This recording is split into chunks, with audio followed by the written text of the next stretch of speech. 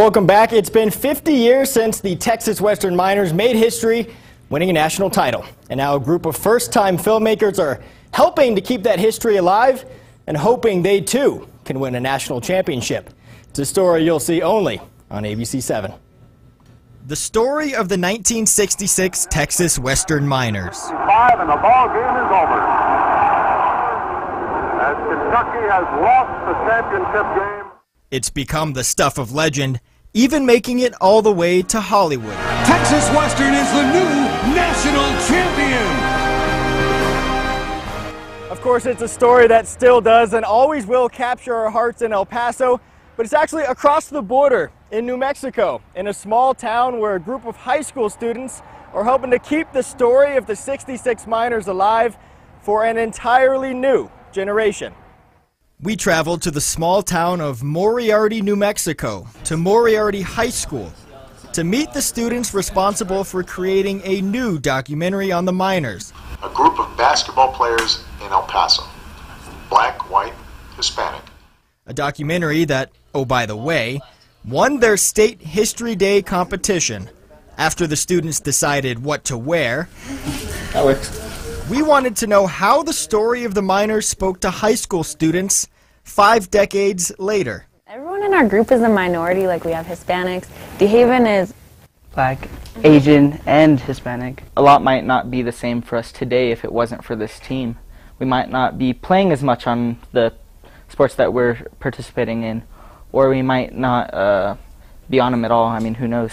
The group's faculty mentor, Amy Page, was skeptical at first that a group of 9th and 10th grade students could even tackle this subject matter. So when the kids came to me initially with the story, I said, if you're going to tell this story, it's got to be done right. You have to handle the story with dignity, and you have to make it worthy of the history that it is. Segregation in America perpetuated the oppression and marginalization of people of color. The students got a big break in February. The Miners were reuniting in El Paso for a celebration of the 50th anniversary of their championship. Of course, the group just had to go. seeing each of these players and seeing how they all were just a family. Honestly, there's no other way to describe it. That's when we finally realized, probably at the 50th anniversary as well, just that this was a lot bigger than National History Day. They were able to conduct personal interviews with the actual players from the team, creating a personal connection to the story.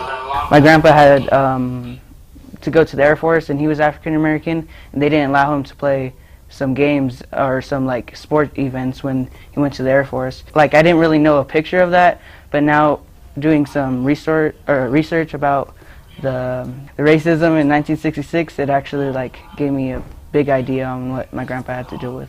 Now the group will be taking one more trip.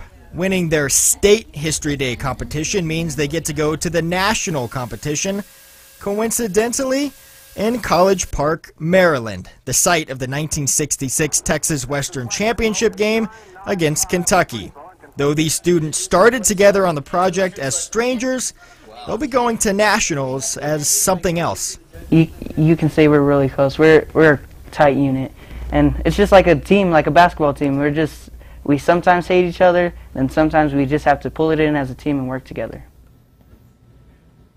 And the national competition runs June 6th through the 11th. We'll, of course, be keeping an eye on these students as they try to bring home a national title, just like the Miners did 50 years ago. Elsewhere in the sport.